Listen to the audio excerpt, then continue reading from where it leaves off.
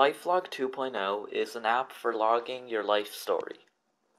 LifeLog features beautiful material design in line with the latest Android design guidelines. LifeLog features a distraction-free writing experience. I edited some text. This allows you to focus on what you're writing. LifeLog allows you to share your stories, if you so desire, to many different social networks using the Android Share utility.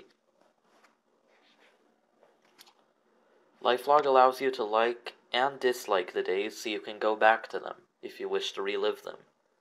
Let's say I enjoyed today.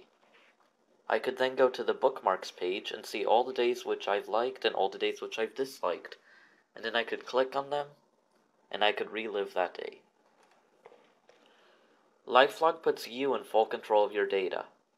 If you go to settings, you can export data into an XML format, and then you can access it on your computer or anywhere else if you do not wish to continue using the app. You can also import data from any other app which is LifeLog compatible. LifeLog allows you to sync with Dropbox, allowing you to view your logs on any of your devices. This is an option, and you are able to unsync at any time, putting you, again, in full control of your data.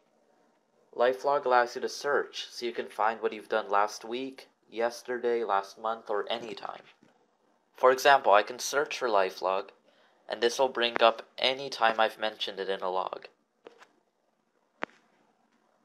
I could click on one of these, and it features a nice material design transition animation. LifeLog is available on Android Wear devices, allowing you to write your log simply by saying, "Okay Google, take a note." And LifeLog is available completely for free with no advertisements. It is available on the Google Play Store, Amazon App Store, and many more coming soon.